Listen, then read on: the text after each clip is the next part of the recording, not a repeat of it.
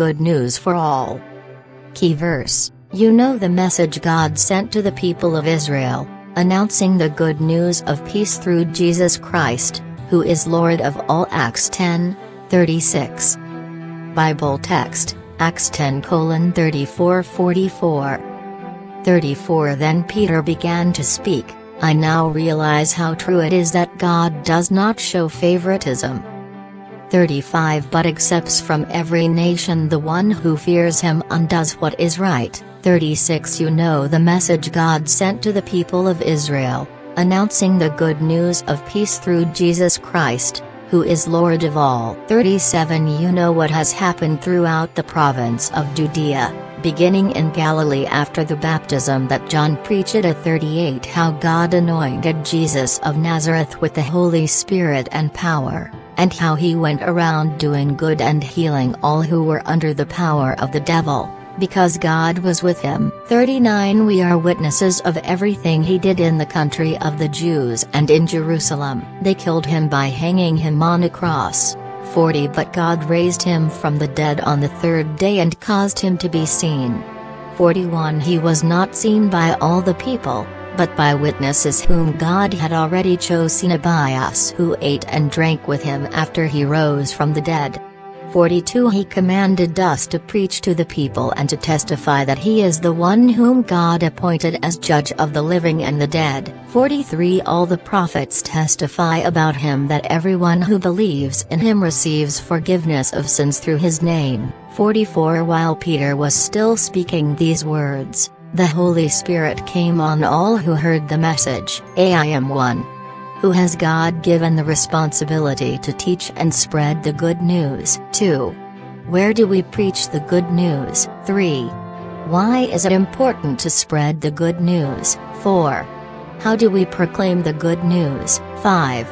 The message we proclaim should point people to the person of the King, the Lord Jesus Christ. Good news for all. Good news of peace is meant to reconcile both of them to God through the cross. Thus, Jesus' work establishes peace between humans and God, and between one branch of humans and all others. As Paul explains it, Jesus came and preached peace to you who were far away, Gentiles, and peace to those who were near, Jews. You will find peace and forgiveness when you turn to Christ alone by faith alone. This implies several things. Apart from Christ we are at war with God. Apart from Christ we are unforgiven. In Christianity, the good news is the message of Jesus, the Christ or Messiah, God's ruler promised by the Scriptures.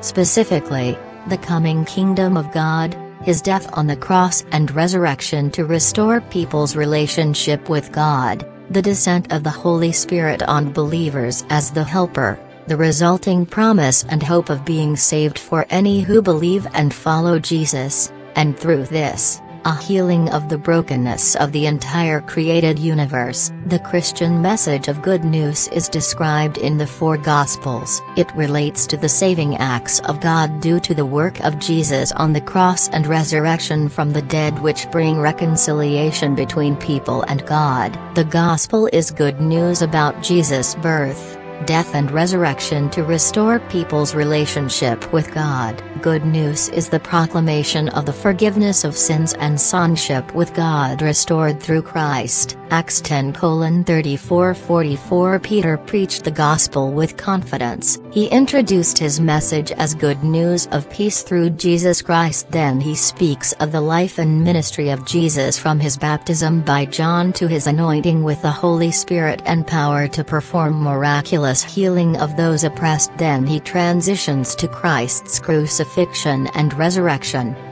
The apostles were witnesses of all that Christ had done, and it was their responsibility to proclaim the gospel or good news to all who would listen. The announcing of good news began with an angel heralding John the Baptist's birth to his father, Zechariah. I am Gabriel. I stand in the presence of God, and I have been sent to speak to you and to tell you this good news. Luke 1:19. John the Baptist was the first to preach the gospel, Mark 1:1a4. After John baptized Jesus, God's Spirit and anointing rested on the Lord to bring good news to the poor. To proclaim that captives will be released, that the blind will see, that the oppressed will be set free. Luke 4:18, and to proclaim the good news of God. Mark 1:14. The good news about Jesus' birth brought hope to mankind who were living in fear, bondage and hopelessness. Proverbs 15:30 says that good news gives health to the bones. Good news is like cold water that quenches your thirst and it makes one's bones to come alive. The good news that Joseph's brothers broke to their father revived him and brought health to his bones. Genesis 45:27. They told him all the words of Joseph, which he had said unto them, and when he saw the wagons, which Joseph had sent to carry him, the spirit of Jacob their father revived. In 1 Kings chapter 17 verse 8-16. If we are talking about somebody who is poor, we have a classical examples here. This is a widow who has only one meal left. She had good news that says to her, your poverty ends today. In 2 King chapter 4 verse 1-7. There was the case of another destitute. She was so poor that the creditors want to sell her sons. She also had a single divine encounter, and she got good news. The good news is, in less than 24 hours your debts are over, and number 2, she will never borrow again. The gospel is good news because in it we find God's promise of forgiveness from sin. John testified that Jesus is the Lamb of God, who takes away the sins of the world. John 1:29. Hebrews 9:28. Through the gospel, we receive God's power to live a new life in the righteousness of Jesus Christ. For I'm not ashamed of the gospel, because it is the power of God that brings salvation to everyone who believes, first to the Jew, then to the Gentile. The gospel is good news because to all who did receive him, to those who believed in his name, he gave the right to become children of God. John 1:12a13. Everyone who believes in the gospel and submits to its demands receives new life in Jesus Christ. WHO has God given the responsibility to teach and spread the good news? Every Christian has been given the responsibility to teach and spread the good news of Jesus Christ. In fact, it is one of the reasons why Jesus has not returned to take us to heaven. The return of Jesus Christ is partly dependent on the gospel being preached and witnessed all over the earth, and we have been sent to undertake the task. He told his disciples, "You shall be my witnesses." Acts 1-8. We are to proclaim his kingdom in his power and authority. The gospel we proclaim is the greatest news in the world. If a sinner responds to it by trusting in Jesus as Savior and Lord, he is changed for time and eternity. The gospel was and still is the power of God to salvation for everyone who believes. You never know how far your witness for Christ will reach. None of the 12 spoke directly to Herod, but their message still got to him. Where do we preach the good news? He instructed them to start from familiar territory and then progress into unfamiliar territory. Therefore, start from where you are and then move on to other places. Mark 16:15-20a. And he said to them, "Go into all the world and preach the gospel to every creature. He who believes and is baptized will be saved, but he who does not believe will be condemned. And these signs will follow those who believe. In my name they will cast out demons, they will speak with new tongues, they will take up serpents, and if they drink anything deadly, it will by no means hurt them. They will lay hands on the sick, and they will recover." So then, after the Lord had spoken to them, he was received up into heaven, and sat down at the right hand of God. And they went out and preached everywhere, the Lord working with them and confirming the word through the accompanying signs. Why is it important to spread the good news? 1.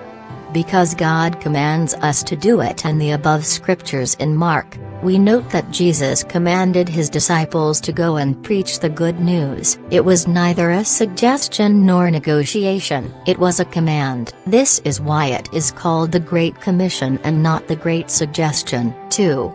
Because it brings more joy in heaven. One of the ways to bring more joy into heaven is by bringing people to the knowledge and acceptance of the good news. The whole of heaven take a great deal of pleasure in seeing a sinner become a saint through the preaching of the good news. 3.